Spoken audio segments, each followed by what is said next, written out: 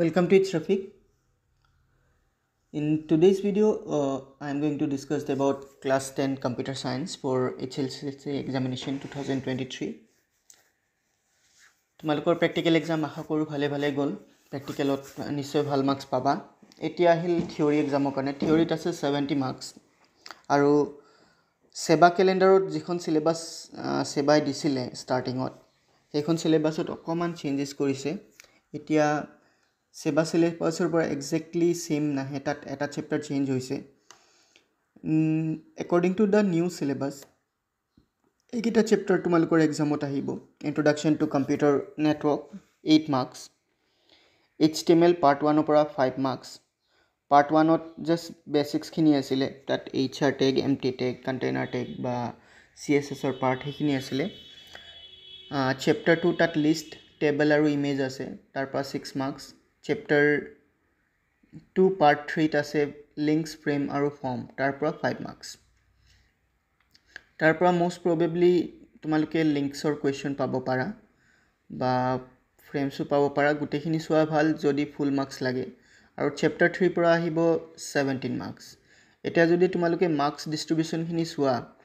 সবতকে বেছি marks আহি আছে chapter 3 পৰা database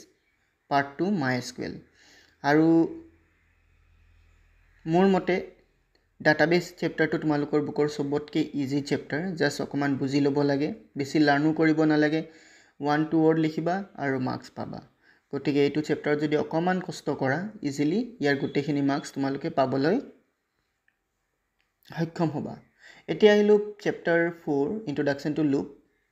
তাৰ পৰা আহিব only 5 mark তাত prime number question এটা আছিলে হেতু ইম্পৰ্টেন্ট হয় আৰু লুপৰ question বা তাত ডাইৰেক্টলি থিওৰি question পৰা আহিলে what is loop name different type of loop what is entry control loop what is exit control loop এনেকে টাইপৰ question থাকিব আৰু fill in the blanks বা তাৰ পৰা MCQ বিলাক থাকিব chapter 5 ৰ nested loop তাত আমাৰ মেইনলি প্যাটাৰ্নস বিলাক আছিল তাৰ পৰা যিকোনো এটা প্যাটাৰ্ন তোমালোকক program লিখিব দিব পাৰে আৰু হয়তো বা তোমালোকক এনেকে দিব পাৰে write a program to find the sum of the even numbers বা sum of the natural numbers something like that now from chapter 6 5 marks are coming and it will array chapter পৰা most probably তোমালোকক string array এটাত number enter কৰিব দিব বা theory পৰা খুদিলে what is array তাৰপিছত there are different kind of question that might come from array like what is the first index of an array what is the last index of an array what are the advantages of array what are the limitations of array এনেকে টাইপৰ বহুত question আছে array পৰা হেবিলাক আহিব পাৰে আৰু program তাৰ পৰা দিলে এনেকে দিব পাৰে write a program to accept 7 elements or 10 elements to the array and display it বা write a program to find the largest element inside the array just ইমানখিনি দিব তাতকে আৰু বেছি নাথাকে array তাৰ পিছত আহিলে function to theory questions অলপ থাকিব like what is function what are the different part of function what are the different types of function what is global variable what is library function what is user defined function এনেকে টাইপৰ questions বিলাক থাকিব আৰু program যদি দিয়ে এটা programে most probably দিব পাৰে write a program to find out the summation of two numbers by using function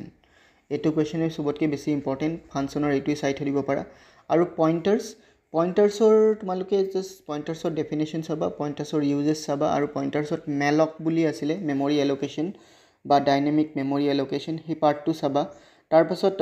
find দা আউটপুটৰ কাৰণে বুকত যিটা এক্সাম্পল দিয়া আছে বুকত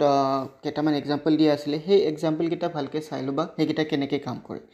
ঠিক তেনেকে তোমালোকক ফাইন্ড দা আউটপুটত দিব পাৰে আৰু তেনেকে দিলে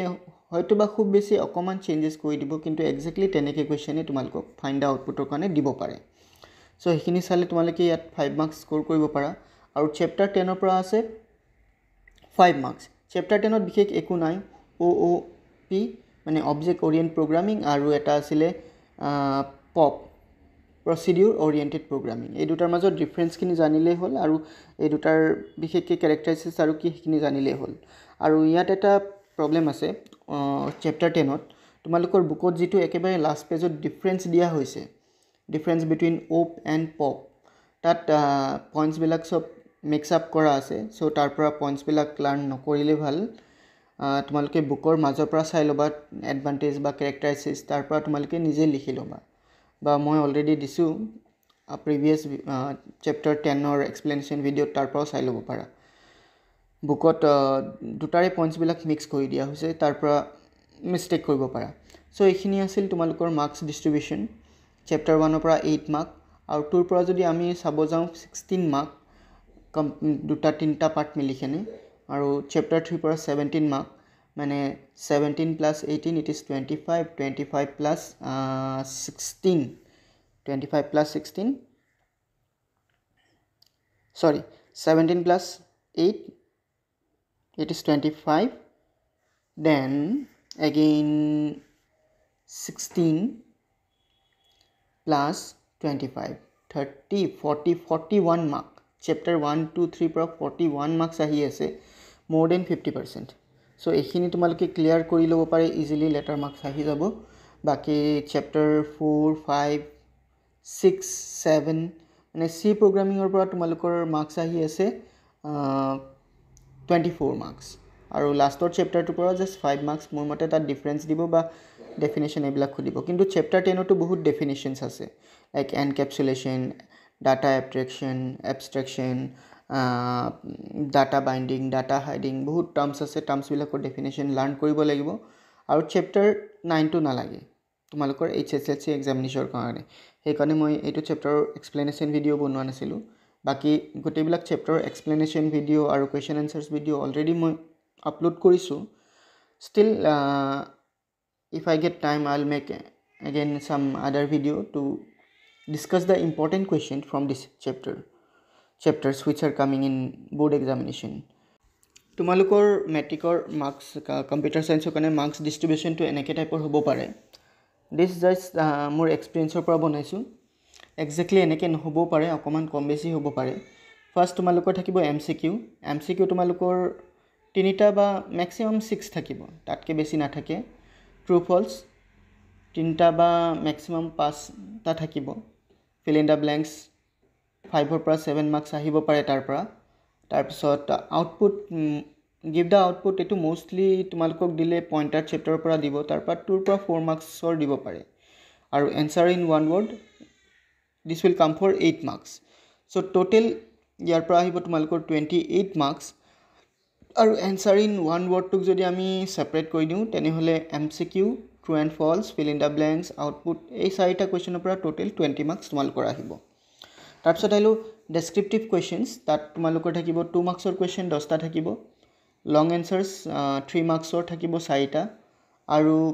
program মানে 5 marksৰ question তোমালোকৰ দুটা থাকিব তাত মেইনলি তোমালোকৰ programs বা MySQL queries দি দিব পাৰে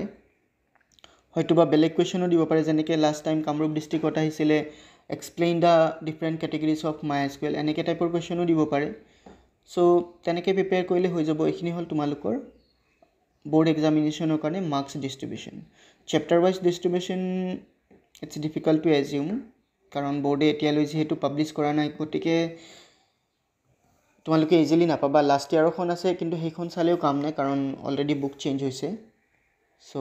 that's all for today thank you for watching see you in a new video till then take care and bye